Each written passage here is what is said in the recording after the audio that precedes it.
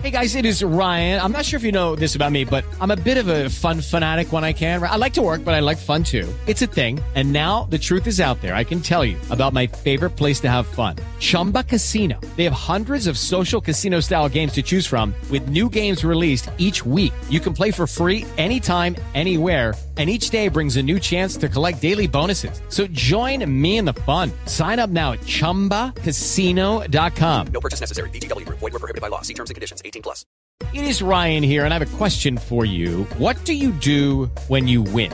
Like, are you a fist pumper, a woohooer, a hand clapper, a high fiver? I kind of like the high five, but if you want to hone in on those winning moves, check out Chumba Casino. At ChumbaCasino.com, choose from hundreds of social casino style games for your chance to redeem serious cash prizes. There are new game releases weekly, plus free daily bonuses. So don't wait. Start having the most fun ever at ChumbaCasino.com. No purchase necessary. VGW Group. Void where prohibited by law. See terms and conditions. 18+.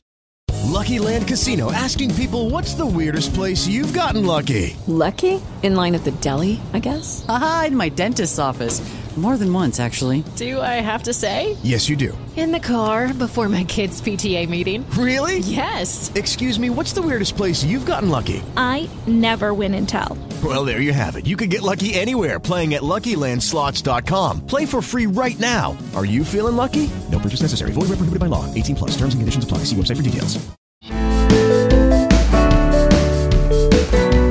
This is Brum's The Word, a brand new podcast series from Anything But Footy, focusing on the stars competing at this summer's Birmingham 2022 Commonwealth Games. I'm Michael. And I'm John, and with 100 days to go, time to hear from someone who's hoping to make their mark at home in their second Commonwealth Games. Sophie Coldwell from Nottingham has been selected by Team England to compete in the women's triathlon, the first medal event on the programme at Birmingham 2022, taking place at Sutton Park. And as she's been telling Michael, she's also hoping to make the mixed relay team too, alongside Olympic champions Jonny Brownlee, Georgia Taylor-Brown and Alex Yee.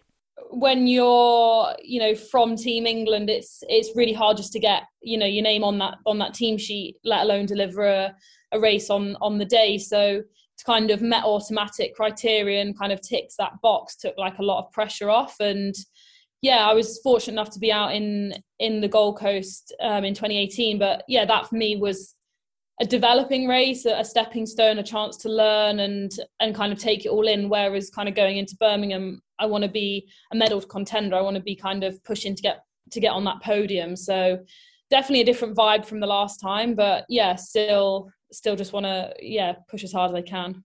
Yeah, how much confidence do you take from the performances you've put in since Gold Coast? We've had 4 years. You've had World Series podiums in that time. It makes you a contender in Birmingham. Yeah, finally got on a podium for World Series last year. We kind of felt like it was never going to happen. So yeah, I think for me, I'm just kind of like building each year. I've not really had a breakout year where I've kind of like burst onto the scene and done loads of stuff. I just kind of every year I've kind of built on the performances and, kind of top 15s World Series, couple of top 10s. And then last year, managed to get 2 podiums. So yeah, I definitely feel like I've kind of put myself in that position to kind of win a medal later on in the year. Whether that happens or not, it is a different story, especially when, two of the Olympic medalists will be there and, a whole host of other great athletes. So, we'll have to see. But, I definitely feel like I'm stronger each year. And you touched on it when we spoke initially, of course, such difficult competition just to be on Team England. You've got Georgia and Jess there, who, as we know, what they did in Tokyo. Vicky Holland, an Olympic medalist before and still there, of course. And a lot of other up-and-coming, very good British triathletes trying to get on the Team England squad. Yeah, I mean, all 3 of the girls that were in the Olympics last year are English as well. So yeah, it was kind of felt like a daunting task to kind of get my name on the team sheet, really. But I think I just kind of have been building each year and, fortunately managed to kind of do enough last year to meet that automatic criteria because, like you say, there's so much strength there and the younger girls that are coming through, Sean Ramsey and Kate Woff that are coming through as well. Like any other nation, you'd be putting them on your team. So yeah, it has its pros and cons being from the strongest nation, but yeah, I'm just so glad I managed to do it. What does it mean to be part of the Commonwealth Games? Where does that event kind of register for you in terms of your competition schedule? Is it something you look out for example?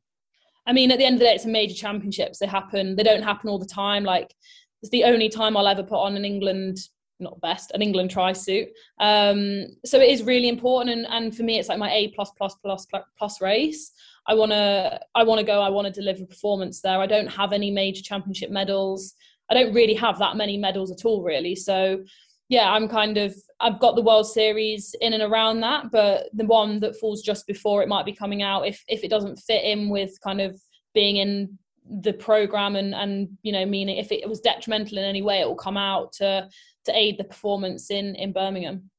And talking of medals, do you go for two if possible in Birmingham? Do you go for the mixed team and the individual, selection pending, of course? Yeah, I'd love to be in the relay team. I think, I obviously wasn't in the relay team in the Gold Coast, and we're so strong that you could put any combination of athletes in from England and you'd definitely still come away with a medal. And yeah, I really hope that I can be fortunate enough to be in that team and in front of a home crowd as well. Like, everyone loves a relay, like whether you're in it, watching it, supporting it, whatever it is, like they're so exciting to be a part of as well. And yeah, I hope I can be a part of that and hopefully bring home a medal in that. And obviously most of your competitions, you don't get the chance to get home after it and get in your own bed and put your head on your own pillow. It's very local to you. It is a proper sort of, you're based in Loughborough, it's in Sutton Park, it's a proper Midlands event. Yeah, I mean, I've raced at Sutton Park, I would say hundreds, probably slightly exaggerating, a fair few times for all like the road relays that you do growing up. So yeah, raced there quite a few times. And yeah, apart from the Leeds World Series, like I've never done a home race. So, Jonny's fortunate enough, he's done London and Glasgow was, pretty much a home race, maybe a bit longer in the car, but he still had that opportunity as well. So yeah, I think it's going to be so great. And I think after everything with COVID and not having people out and the fact we're not in a stadium, hopefully gives the opportunity, again, COVID pending, that we can have a lot of people out there cheering and, the whole course can be lined, because we had a small taste of that in Leeds last year. And yeah, it was epic. And, I saw friends and family and having my coach so close, like it was such a great day, and it was made so much better because of having all the crowds there. So a quick word about your teammates before we wrap up. You talk about Leeds, Jonny's home city, Jess's home city, Georgia based there, although from across the Pennines, of course. That is quite a stellar lineup to be named alongside by Team England today, isn't it?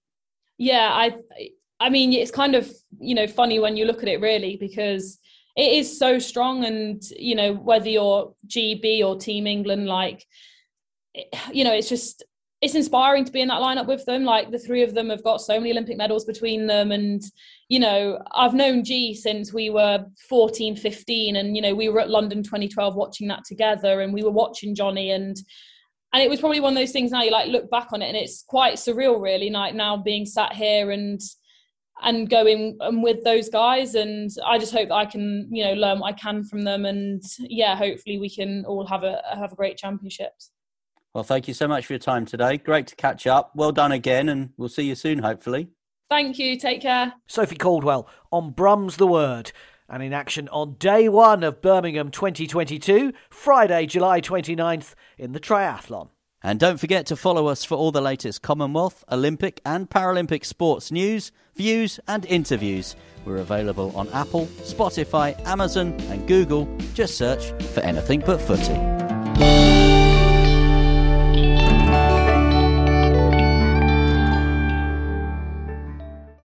Sports Social Podcast Network.